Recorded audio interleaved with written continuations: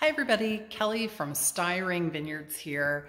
I'm super excited to show you something new that's happening in our mid-century modern collection of Russel Wright. So last year I tried to acquire a wooden tray, a Russel Wright piece of Oceana called the Snail serving tray. And I was unsuccessful at acquiring it, and I was kind of griping around the house.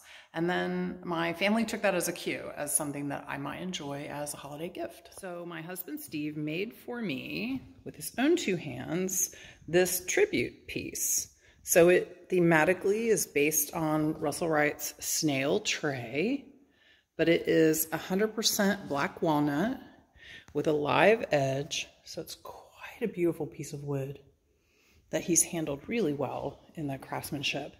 And what's fun about it is it has room for dips and then crudités or crackers, which is how I always imagined this piece being used.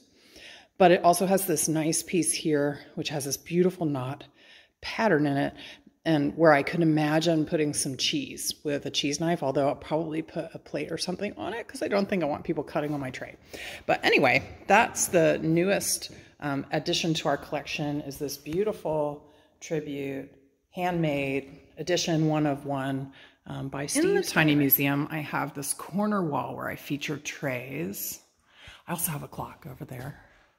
And I have plans to put trays in this corner over here where I have some glassware displayed.